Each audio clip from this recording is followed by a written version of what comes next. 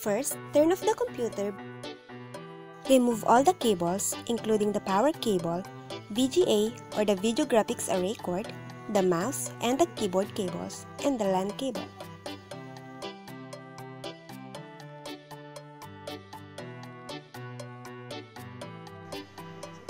Ground yourself first by putting your hands against a metal surface to remove static charge, which can damage sensitive devices.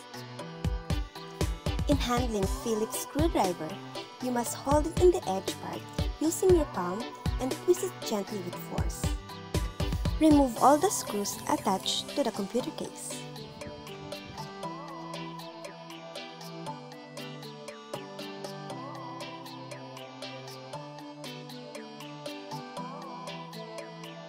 Remove the SATA cable from the hard drive and the DVD or CD-ROM.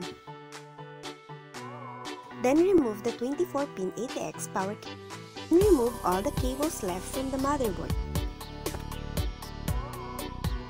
After that, remove the power supply by removing all the screws and the cables attached to the motherboard.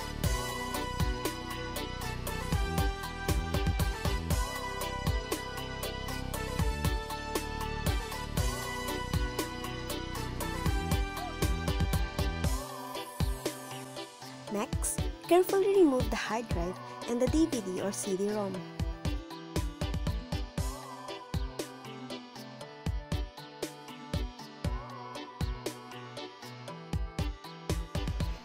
Lastly, remove the RAM. Remember to only hold it on the side to avoid damage to the memory module.